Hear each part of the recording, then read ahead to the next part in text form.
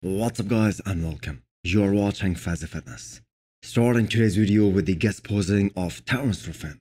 So we don't know which show is gonna be his first one of the season. Because earlier during the year he said he's gonna be doing 2 shows prior to the Olympia. And one of them is the Legion Sports, and that show is still close to 10 weeks away. And judging by the way Terrance looked at this guest posing, and judging by his conditioning, that looks very good. So there is a possibility that he might do a show before the Legion Sports. People are quick to forget, but Terrance is very complete. Just notice when he hits that front double bicep. His quads look bigger than before, and as always, he had amazing flow. One of the questions that Terrance gets asked a lot is, will he ever switch to 212 class in the future? And that is just based on one bad showing at this past Mr. Olympia, when he did not place top 5.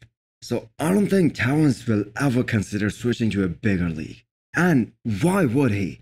A 2 times Arnold Classic champion, 2 times runner-up at the Olympia. After Chris Bumstead, those are the highest stats by anyone competing in Classics right now.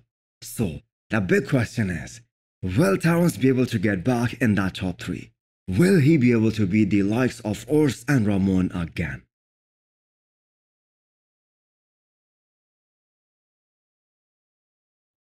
The next update is from Antoine Terrance, who guest posed at the same event, weighing 300 pounds. Definitely the most entertaining guest poser of this era, because every time he gets an opportunity to pose for the crowd, he comes up with a different and unique idea. His legs are massive, we all know that, but the lack of enough size on the upper half, especially compared to his lower body, that has been his major criticism. So what is next for Antoine? Is he gonna compete this year and try to qualify for the Olympia?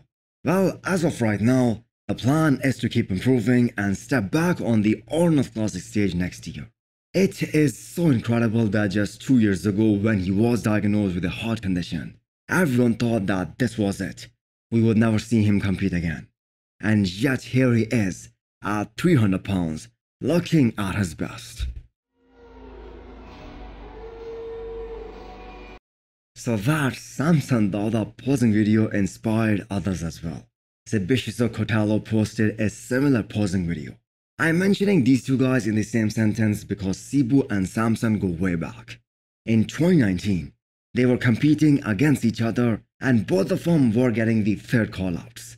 And it is amazing to see Samson's career trajectory afterwards.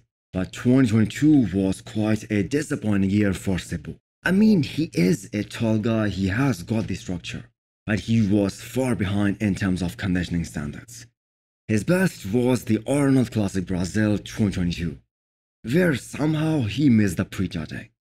So Sibu is another guy who decided to skip the combative season this year and come back better in 2024.